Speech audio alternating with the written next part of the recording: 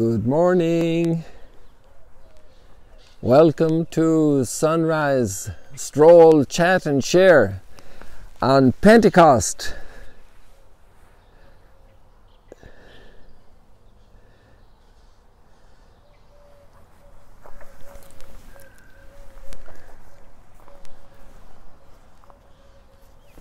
Welcome, Pentecost blessings here in Magdala at the Sunrise Chat and Stroll. Stroll and chat and share.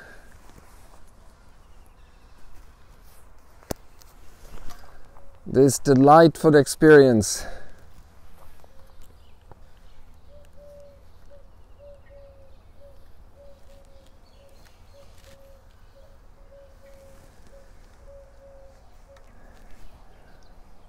Today there's a very gentle breeze,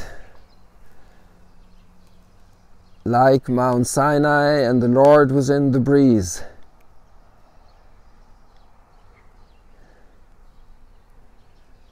We don't have the rushing wind of Pentecost physically, but may that rushing wind and flames of fire from heaven enter everyone's heart today.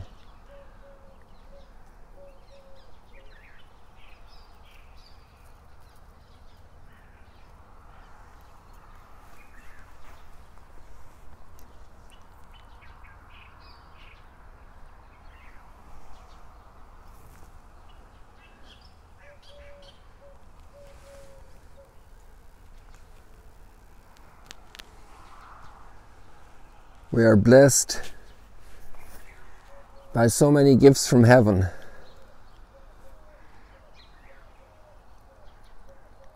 All of creation. Light each morning. Warmth.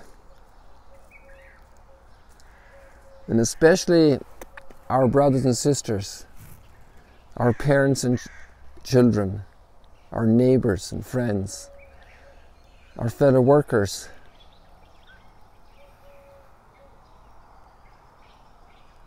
Each one with their own major gift of life, of culture, of faith. There were some birds there, but they were small on the screen, but when you go back you can check them out.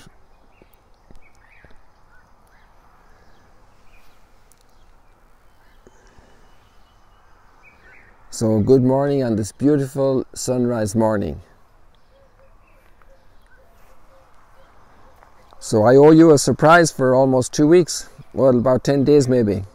I was promising. And then I wanted to do it a few days, then I forgot. Then somebody reminded me, and I want to do that for you this morning. And I need to tell you we have another surprise tomorrow morning.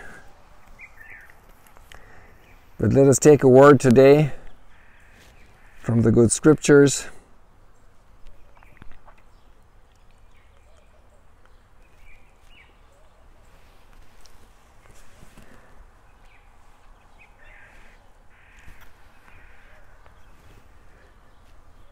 So we're right at the beginning of chapter 2 of the Acts of the Apostles. That's like the major classical description of Pentecost.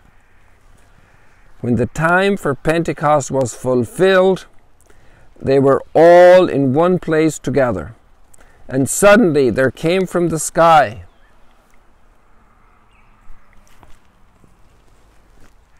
a noise like a strong driving wind, and it filled the entire house in which they were.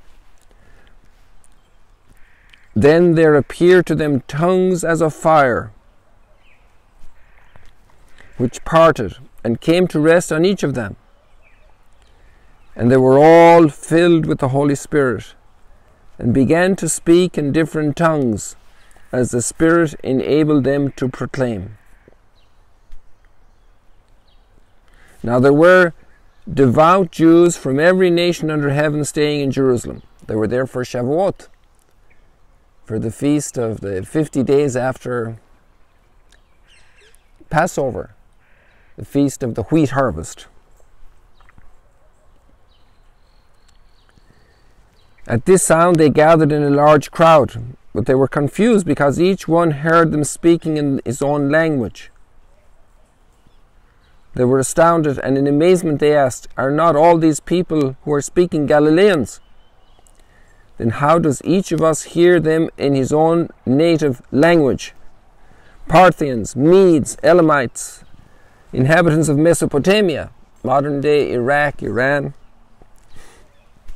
Judea, around Jerusalem, Cappadocia, in present-day Turkey area, Pontus, Asia, Phrygia, Pamphylia, Egypt, and the districts of Libya near Cyrene." Remember Simon who helped Jesus carry his cross?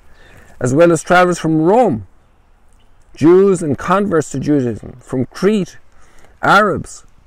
Yet we hear them speaking in our own tongues of the mighty acts of God."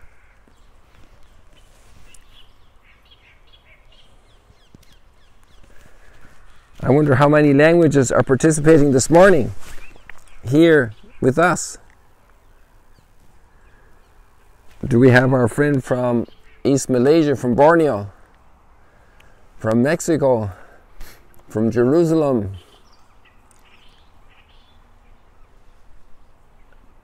So many people all over the world. In a way, this little meeting every morning is like a little Pentecost. And that is the church today, and it was since a long time. Very quickly, really, in the time of the New Testament, there were communities all over the Mediterranean rim. And there are traditions that some of the apostles went as far as Armenia, Thomas to India, and so on. And there were communities all over. This good news spread very quickly, and the world needed it so badly.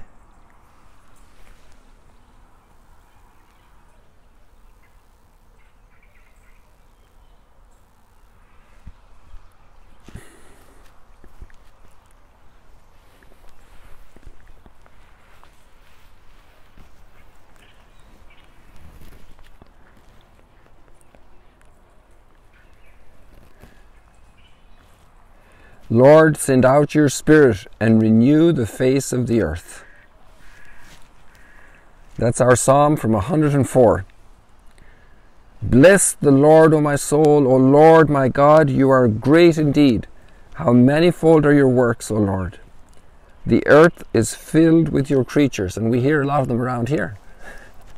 All these little birds, and then inside the waters, and under the grass.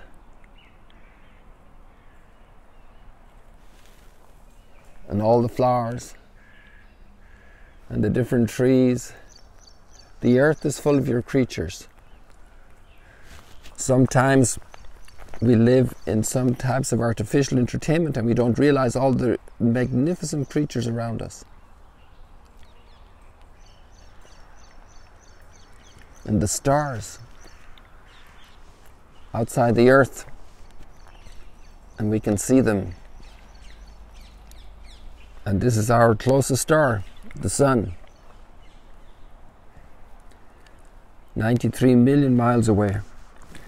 The earth is full of your creatures. Lord, send out your Spirit and renew the face of the earth.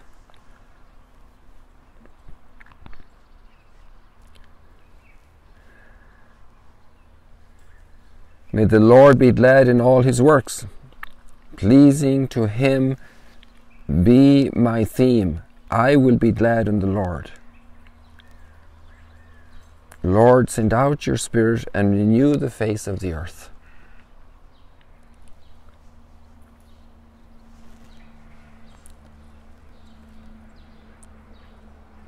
If you take away their breath, their spirit, the same word, they give up their breath, they give up their ghost, you know.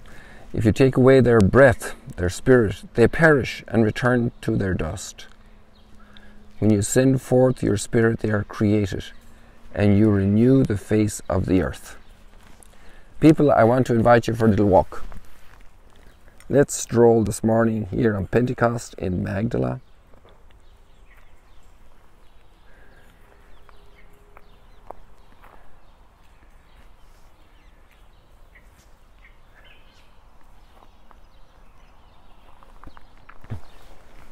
Maybe I can keep the camera this way here. So I want to show you that surprise. And it's not Soter, because she's not a surprise anymore. Soter, S-O-T-E-R. It's actually the Greek word for Savior. There's a field of theology called soterology. Some people say when they know Soter very well, they have a degree in soterology. But that's much of a joke, you know. These are pods. Look at the size of them. This beautiful tree with all its pods.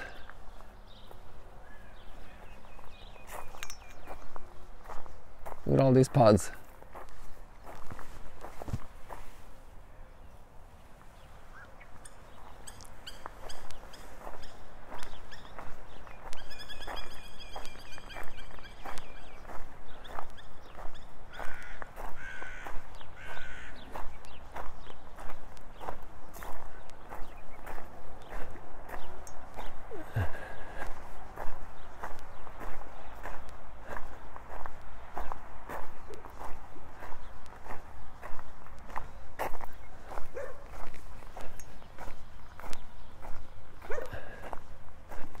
I want to get one look here because the angle is right for you to see something also beautiful that you know already, and then we'll go to the surprise.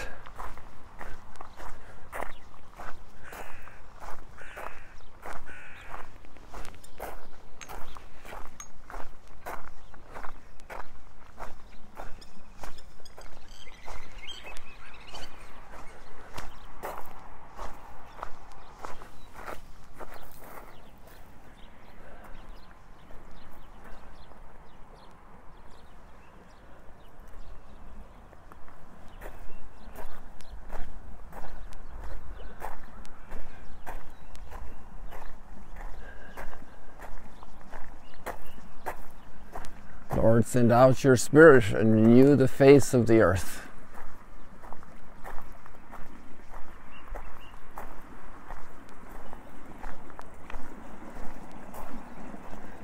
So I like to picture this from this corner because you can see the reflection in the water.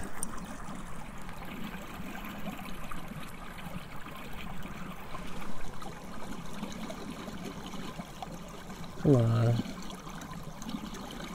Oh, I have it down to the maximum. I didn't realize that. So I have to back up a little bit here so that you can get the whole deal in one glance.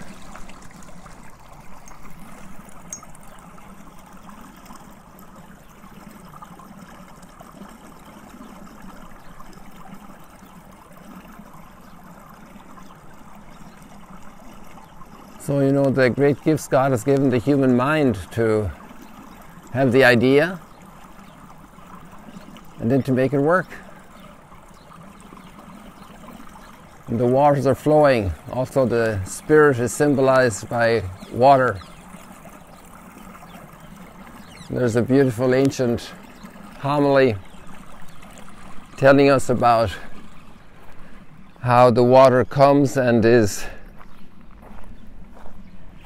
assimilated by every plant, and it's given so much life by every plant has received so much life in its own form through the water, and the Holy Spirit comes and every person is inspired in their own wonderful way. The Lord brings each one to sanctity, to holiness through the work of the Spirit. I see I have a battle going on here with our favorite olive tree, with the battery, a battle. So I'm taken by surprise there a little bit.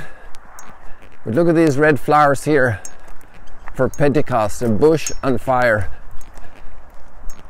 with these bougainvillea. But that's not the surprise. So we're getting close to the surprise.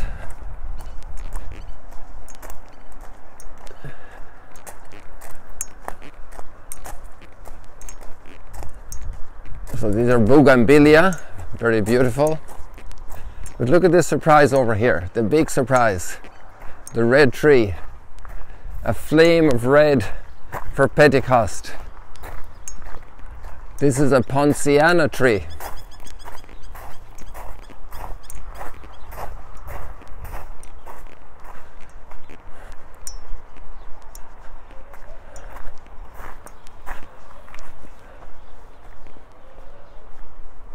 It's amazing, about a little over a week ago, I guess around the time I started telling you, there were just 2 clusters of flowers down here at the bottom, maybe around here. And then within 40 hours, 48 hours at the most, the entire tree was a flame of red.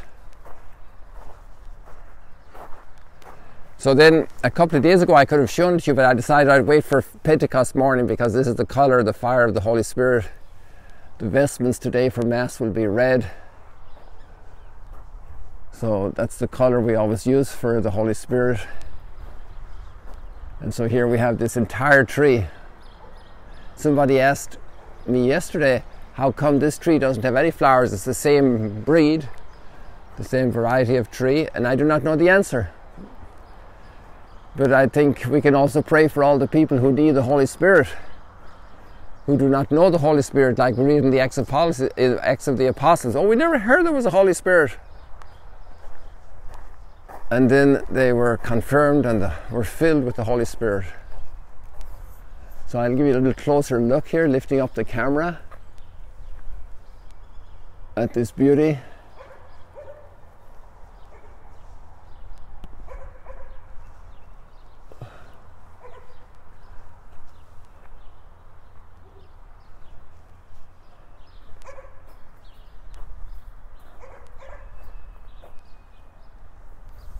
So people, I'm just going to head back a little bit here because I'm down to very, very few percentage points on the camera.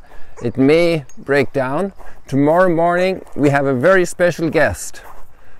Another pastor who actually brought Pastor Bina last week. He came with his wife, Pastor Jan, and his wife Mies. They're from the Netherlands.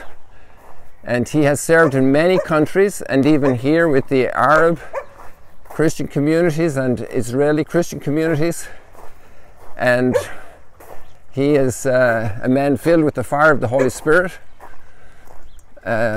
He's a young man. He looks young, but he's a great grandfather, and his wife is a great grandmother. They are great grandparents, and so we are blessed that they will join us tomorrow morning.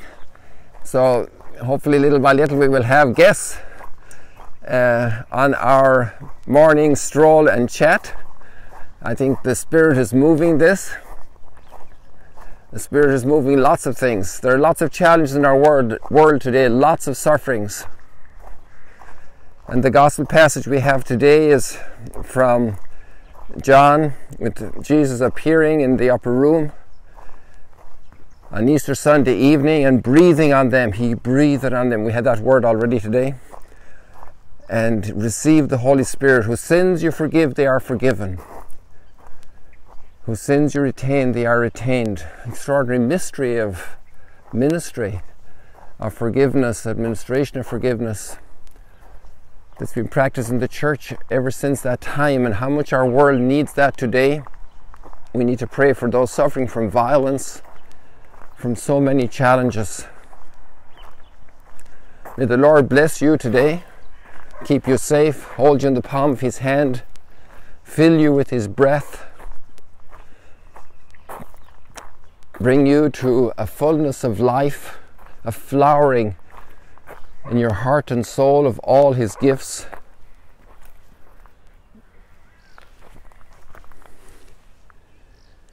And the greatest gift is charity.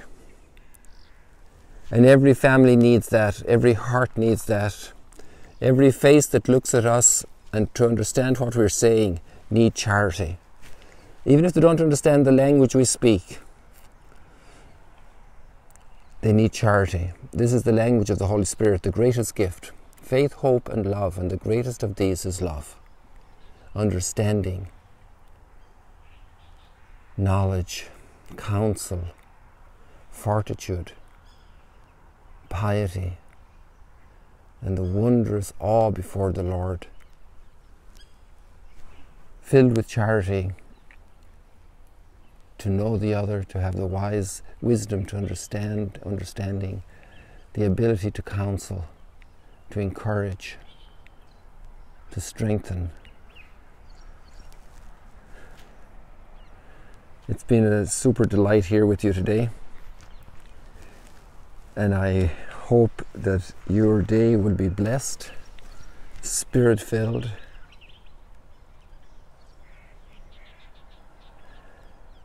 and a blessing to everybody around you.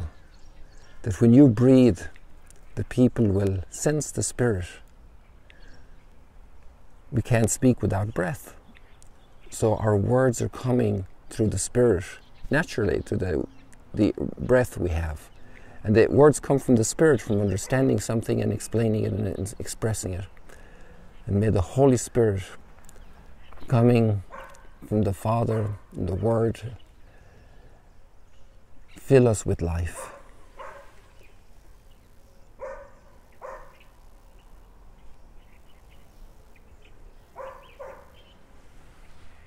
God bless you today.